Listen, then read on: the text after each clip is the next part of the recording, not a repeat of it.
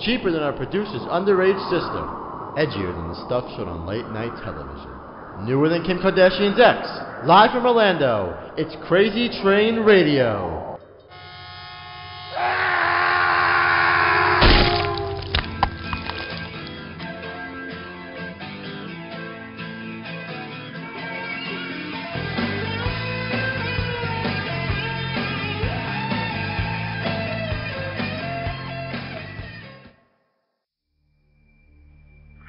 Hi folks, this is the King of Horror, Andy G. Thank you for listening to Crazy Train Radio. To keep the new and exciting content coming, I've got some info for some friends of the show. Speaking of friends of Crazy Train Radio, I'd like to give you the interview that Croc did with one of the true icons of horror, Robert Englund.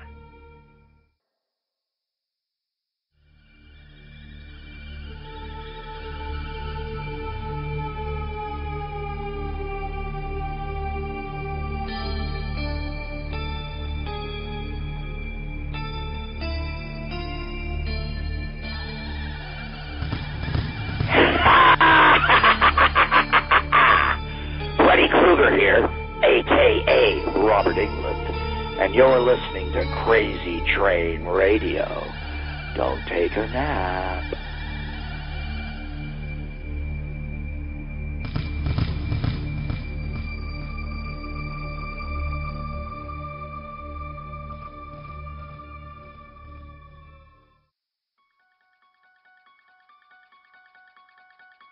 Do you enjoy murder, madness, and mayhem? Then find it with the King of Horror, Andy G, and the Madcap Groove Geek Keith on Talking Terror Presents on blogtalkradio.com and iTunes. Talking Terror Presents, when no film is too good or too bad. Stay scared.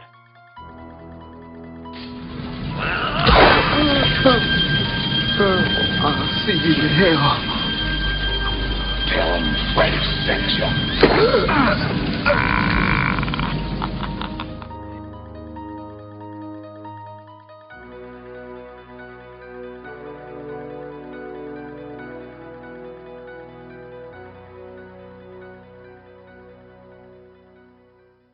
These days, there's no shortage of people ready to tell you what to do. I'm not one of those people, because I'm here to talk about Englund Lager from America's oldest brewery. A company that was told what to do several times over and generally ignored the advice. I could say that that's a reason to drink it, but that's your call. Some folks like beer that stands for something. Others like beer that tastes like something. If you're looking for taste, look for the rich amber color of Englund Lager. It's a sign of a well-crafted, distinctly satisfying lager. If you want a beer that stands for something, consider the beer that stood for something since 1829. For 6 generations, Englund has chosen brewing right over brewing big, every time. Englund just stands for beer, says something about Englund Lager and the people who drink it. I won't tell you what to drink, but think about it. We've survived for 185 years because we make darn good beer. Englund, American-owned, family-operated. D.G. Englund & Son, Pottsville, Pennsylvania. Please enjoy responsibly.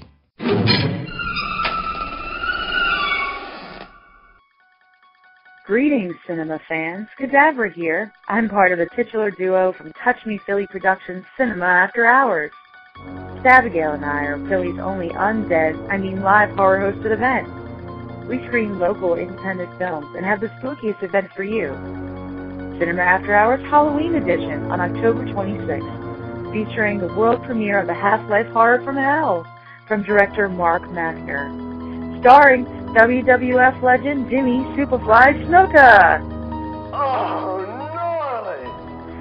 Join us on October 26th at 8 p.m. at Philomoka, 531 North 12th Street, and visit www.touchmephilly.com for more info. Sincerely yours. Whatever you do, don't fall asleep.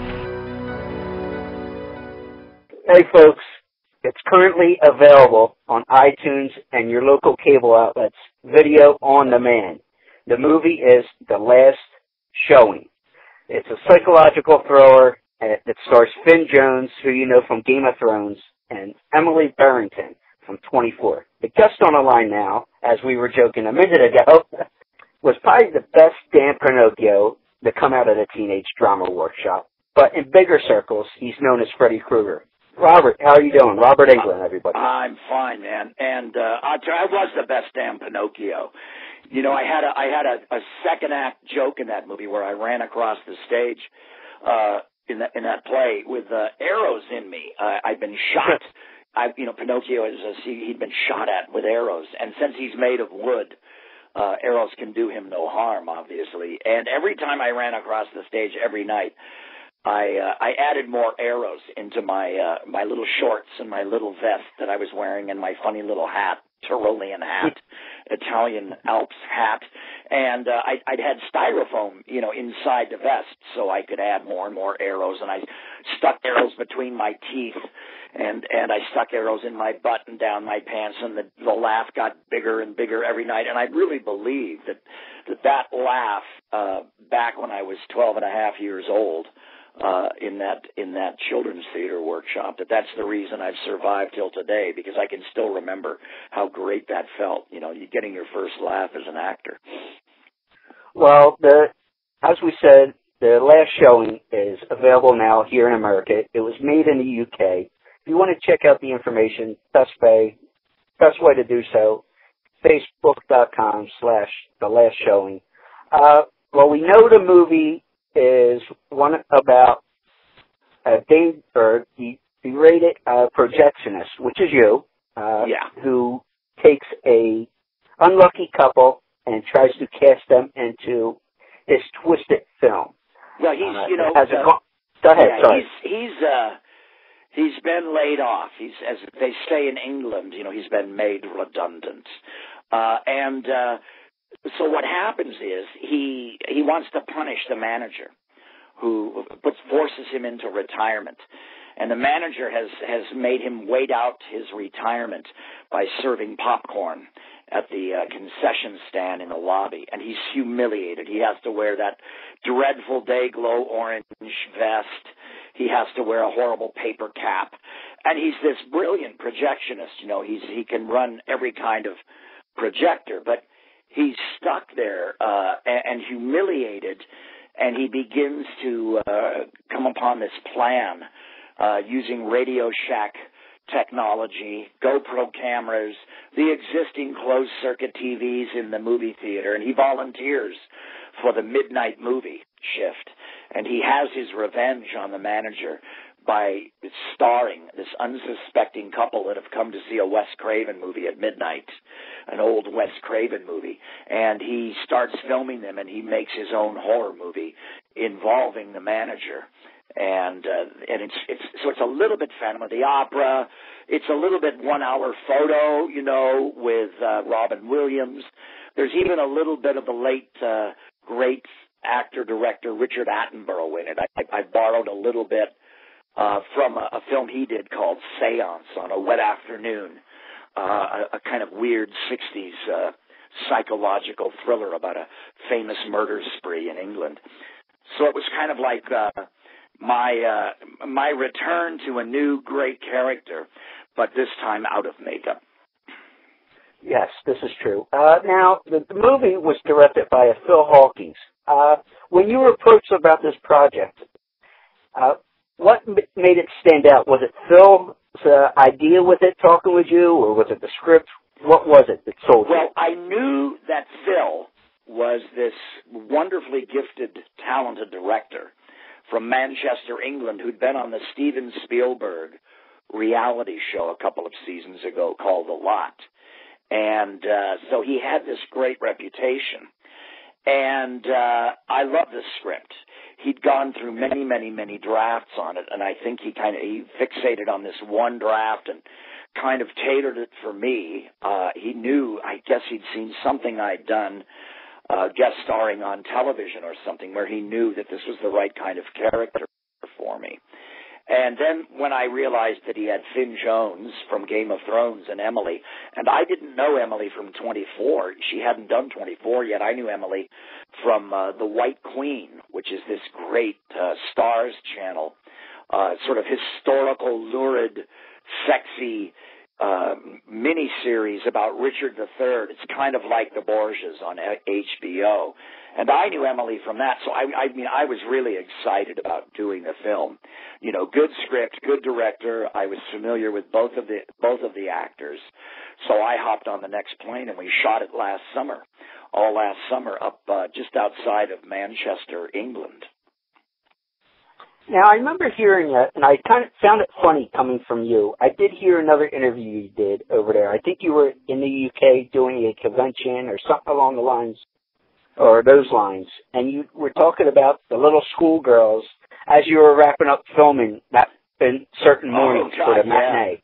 Well, you know what happened is we shot from midnight till noon, and we thought we were being real smart because we would have the whole suburban mall cinema to ourselves.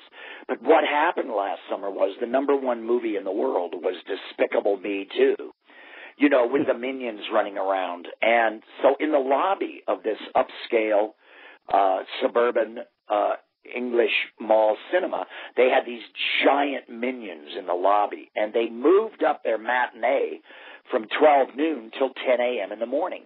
This is a new experiment they're doing with programming in the UK in the summer because, you know, kids get up early, and kids like that. Around 10 in the morning, they're at their best. They've had their breakfast, they're alert, and they thought it was a good time to have the first screening of the matinee schedule.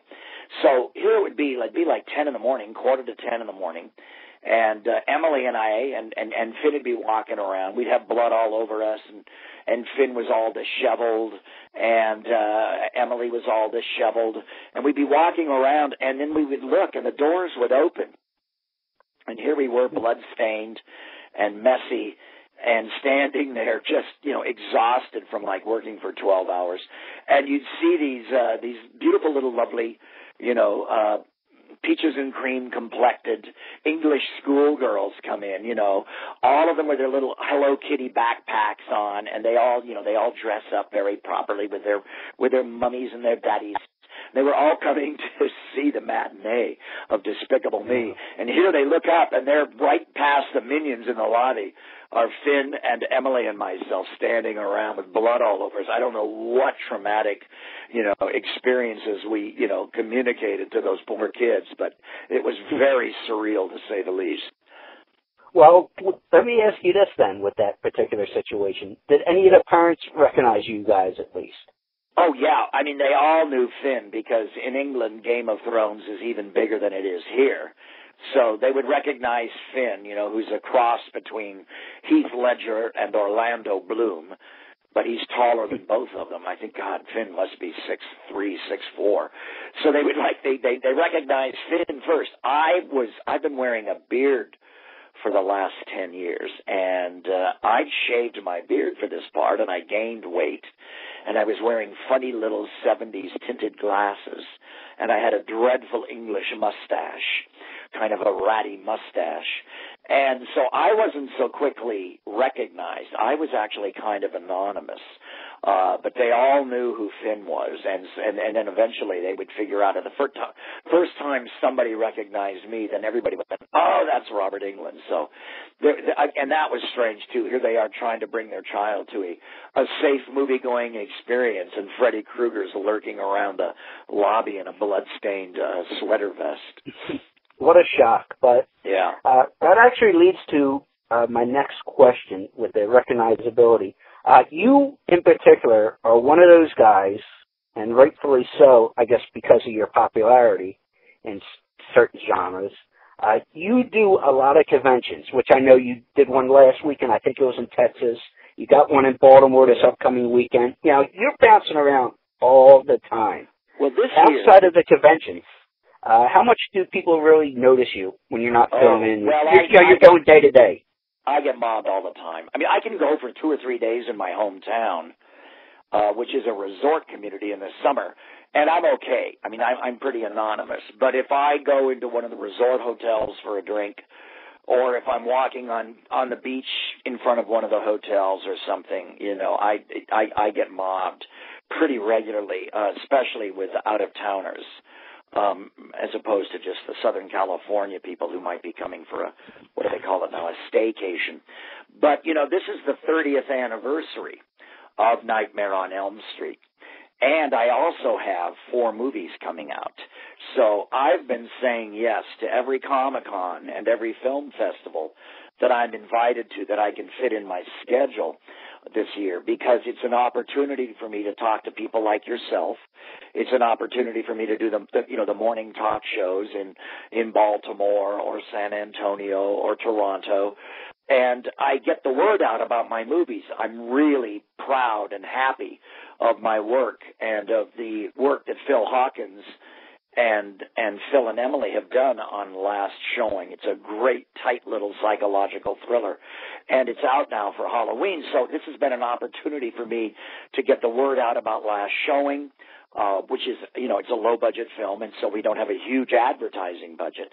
And by saying yes and attending a lot of the cons, when I do my panels and my question and answers, and when I do my publicity with the press, it's just a whole other way of getting free publicity for not only Last Showing, but I have a great little horror movie coming out early next year called Fear Clinic. Also. Oh, so that's next year then? Yeah, well, that's coming out in February. But you see, up until recently, we were going to bring it out for Halloween. Okay, because I was going to ask you, because I just read that. Yeah, we decided to postpone it until February. It's a really great month to bring out a horror, because everybody's over with Christmas, everybody's over with New Year's, everybody's started to pay their bills for the holidays, and it's February, and a lot of people are snowed in, or it's raining, and it's just a great time of year to launch horror. I've had a couple of really big hits over the years that have come out in that month, and so we decided to postpone it. It also gave Robert Hall, the great Robert Hall, our wonderful director of Fear Clinic, it gave him a chance to spend more time with the post-production CGI effects, as well as Thomas Decker, our wonderful leading man in Fear Clinic. It gave him a chance to work on the music, because I think Thomas is collaborating with some other people and doing part of the score for Fear Clinic. So it's a real cast, family, collaboration that we're all on here with this movie. And, it began as webisodes, some really brilliant webisodes that we did on the Internet, raising the bar, so to speak, for production value on the Internet. I mean, I don't know how long people can wash kitty cats getting a bath, but I'm a little over that, a little over people falling down and babies and cats getting washed. So we did the webisodes for Fear Clinic and for fearnet.com, and now we've got FearNet, the movie, coming out in February. So these 2 films I'm real happy with, and Last Showing for me is a real departure for a lot of my fans. I haven't done this kind of work since I was in the theater, or earlier in my career when I was doing guest stars on television or other movies. So it's I've kind of come full circle to the kind of character work that I was known for before Freddy, and it really came out great. This Phil Hawkins is amazing. So I'm off to Baltimore, tomorrow morning. I'm hopping through Atlanta, and I'm on my way to Baltimore because Dave Hagen throws a great show, and I've been in his show in New Jersey for years, which is just one of the best conventions there are, because it's really horror, science fiction, fantasy centric, with a real nod towards the horror. And so Monster Mania is going to be going on in Baltimore this weekend, and I'm looking forward to seeing some of my co-stars and a lot of actors that I've worked with over the years that I know and like. I think there's going to be some Walking Dead people there. There'll be some zombies. There'll be some Nightmare on Elm Street casualties. It's going to be a lot of fun. Well, I want to get to the cons in a second there, but in your last answer, you mentioned about effects and CGI and all that stuff. You've been in the business with TV, film, and stage for about 40 years now. And just about right. Would you say that stuff's the biggest change in the business? Hello? Hello? Hello? Hello, did I lose you? I'm right here. Can you hear me? I got you. Okay. Yeah, so I was saying, with the special effects and everything else like that, you had been around the block for about 40 years now in the different mediums. Would you say that special effects is the biggest change you have seen over time? No, I would have said that a couple of years ago, but the new big change is the camera. We're shooting on digital now, and the cameras are smaller and lighter, and with the GoPro camera and with the drone cameras now, we can just do things that are amazing, and we do them faster and cheaper. CGI, we're still experimenting. I think we step over the line too much, and sometimes in films, the balance is off with CGI. There's too much. There's more CGI than there needs to be, and a movie that should be grounded in reality a little more starts looking a little bit animated. On the other hand, a movie that can take that style and really be supported by that style and use real live actors, when that works, it's just a wonderful, wonderful experience. And I use films like Avatar and films like The Life of Pi, and especially that great, great fun film this summer that surprised everybody, Guardians of the Galaxy, which to me is I just went crazy for. I just thought it was wonderful because everybody in the film, from the animators to the effects people to the makeup effects people to the writers to the director to the actors, everybody was on the same page with that movie. And I find that getting rarer and rarer because people think they can fix everything in post-production with special effects and CGI now. And yet you could tell that everybody was on the same page with Guardians of the Galaxy from the get-go. And that's why that movie is so wonderful and successful. And you definitely have your credibility in mentioning that. But for when you did Freddy, how was that? Did you guys have to be on the same page for all those films to work, or did you feel you're on the same page? I think what we did is we kind of had this organic mutation. During the course of the first 7 Freddy movies, effects were changing from film to film. New technology was being discovered, but we were also very low budget. New Line Cinema's films were the Nightmare on Elm Street franchise films were very low budget until perhaps Part 7. And so we were this sort of family, this sort of ensemble of people working, and we kind of followed the fans' lead. I think perhaps a couple of times, perhaps we went too far, but we did so intentionally. We followed the lead of the fans. The fans loved the sense of humor, and they also loved some of Freddy's commenting on popular culture, kind of taking the popular culture of that moment and jamming it down his victims' throats, so to speak. So I think perhaps we jumped the shark, as they say in showbiz, in Part 6. But there's some, I mean, the fans love Part 3. They love Part 4. 3 and 4 are a great double bill. I'm really fond of the visuals in Part 5. And my favorite is Part 7, Wes Craven's New Nightmare, because it's very meta, it's very deconstructed. We made that film for the fans, and every time I see it, I find some new little subtle thing, a little Easter egg that Wes has hidden in there in terms of interpretation or something that's going on, that's kind of surreal in the film. Well, early on, thankfully, I noticed early about the record button there, but you were talking about your book there, and because you mentioned Wes had actually written an introduction for you, and was talking about different things, just the type of person you are in the introduction. Do you still communicate often with Wes, or what kind of relationship do you guys have? I see Wes sometimes at screenings, or I run into him at an Oscar party sometimes. I think Wes broke his leg or something last year, so, he was out of action for a while. But I hear he's all better now and out and about. I know I just missed him.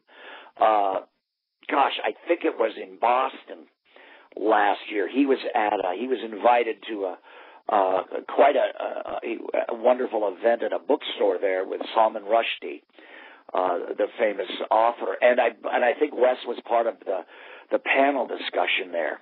And I was there at almost the exact same time, but our paths crossed, and I didn't see Wes, but I ran into some really enterprising fans who had taken some wonderful memorabilia, and Wes was kind enough to sign it for them. And then I ran into them. I can't remember if it was at my hotel or at the airport, but they found me, and so I was able to sign the same piece of memorabilia that Wes did, which enhanced its value, but they were very enterprising young fans. But that's the closest I've come to seeing Wes in the last couple of years.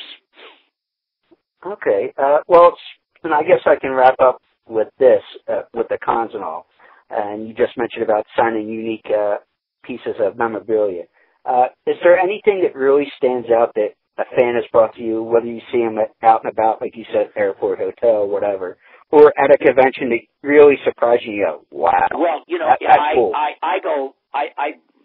For a while I was just going to Europe to a wonderful collecting show in London and a wonderful collecting show in Germany, and then I would do my film festivals. I was on juries with Christopher Lee and people like that, and wonderful, talented people, a lot of great Japanese film directors and other actors in places like Brussels and Rome and Tuscany, and those are really a lot of fun to do. But when I love to see the foreign memorabilia. This is the stuff I love the most, and I continue to discover stuff a lot. The Thai posters are very lurid, and they have high saturated color, and they really pick out interesting images. And oftentimes, the Asian publicists have access to proof sheets and photos taken on the set that are considered too violent or too lurid or too sexy for North America. So it's really fun to see those images transposed into their advertising or on their posters. In fact, I've had for a long time the opening night Tokyo Japanese program, and I recently got the opening night Japanese program for Freddy vs. Jason, and there are photo images inside these programs that I've never seen anywhere else. They're just amazing, not only in color but in black and white too, set stills and candid shots. A lot of them are almost like found footage or home movies stills. If you've ever seen the famous documentary that's out now called Never Sleep Again by Heather Langenkamp. She's the actress who plays Nancy. It's a lot like that. You see these images and these home movies and Polaroid shots and video that you never knew existed before. I mean, when I saw Never Sleep Again, my God, I never realized that Peter Jackson, wrote one of the drafts for one of the Nightmare on Elm Street movies. So you learn a lot that way, and you see these images, and you kind of remember a photographer being there, and you kind of remember that day, but it's because it's some image of maybe just in between takes, and we're rehearsing or something, and you get this rush of memories back. So I love seeing that kind of stuff. And I'm on the quest for a Phantom of the Opera poster it's a great image of me from Germany. So I'm still looking for that. And there's actually a Latvian, one of the Russian satellite countries, Latvia or Estonia, back in the early 80s they have a great poster of Heather and I that's just in black and white that I'm also seeking out now. But I'm constantly seeing new stuff. I just saw a Nightmare on Elm Street 1 poster from Rome, and the claw in it hovers over the floating body of Heather. And Heather's sort of abstractly drawn, and the claw is coming out towards the viewer. And the claw in the poster is the claw that later we used as my hand in Nightmare on Elm Street Part 7, Wes Craven's New Nightmare. So someone on the special effects staff or crew of Nightmare on Elm Street 7 in 94 had seen this Italian illustration from 1984 and copied that or was inspired by that as their idea for the sort of morphing claw where Freddy's claw hand turns into bone because the claw on that original 1984 Italian poster is made of bone. So it was and I just discovered that earlier this year. So there's all sorts of cool stuff like that out there that I love to see when I'm at when I'm at a con or a film festival. Well, do you find yourself, when you're at those type of functions, looking around and end up picking up new things to take home with you? Oh, yeah. I mean, I'm old school, and the stuff I get is stuff that I made peace with the sort of teenage fanboy that still lives deep inside Robert Englund. And I find myself getting the stuff I like or getting presents for people. I scored a great James Bond piece of memorabilia for a friend. And one of my earliest memories in the movies was my parents took me to the premiere as a young kid. I probably was 4 years old. But they took me to see 20,000 Leagues Under the Sea with James Mason and Kirk Douglas, and the effects in that for the time were just remarkable. And very good acting, Peter Lorre, and very good dialogue. And it's a Disney film. And I found the original 1954 poster, a small one, in Brussels, in Belgium, which is the natural language of Jules Verne, the writer of 20,000 Leagues Under the Sea, the great science fiction author. So I've got 20,000 Leagues Under the Sea in the native language, and I've got the original Disney poster, small size, so I have plenty of room on my wall for it from 1954. And it's wonderful. It's the Nautilus on the bottom of the sea with all of the kind of Art Nouveau retro skin divers going to a funeral and burying somebody on the floor of the sea. It's really cool. Well, the movie, as we said, is The Last Showing. It's available now here in the U.S., both on iTunes and through your cable outlet for On Demand. Robert Englund is one of the stars in the movie, and as we mentioned throughout the interview here, if you happen to be in the Baltimore area, go check him out at Monster Mania. Get your stuff signed. He's a very personable guy. Robert, thank you so much. Thank you for having me, and for my fans, here's my stamp of approval. If you go see The Last Showing or you download it, you'll never eat popcorn again. Robert, thank you so much. Thank you.